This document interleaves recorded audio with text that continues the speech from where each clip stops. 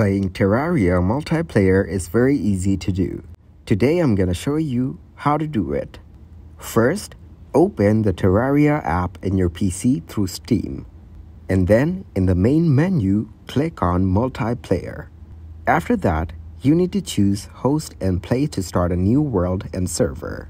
After that, configure the server settings, including the world size, difficulty, and password.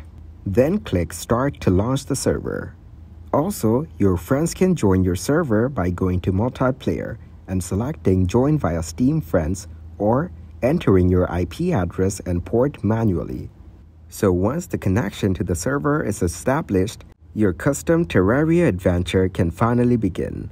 If you and your friends are using Steam, you can use the Join via Steam option for a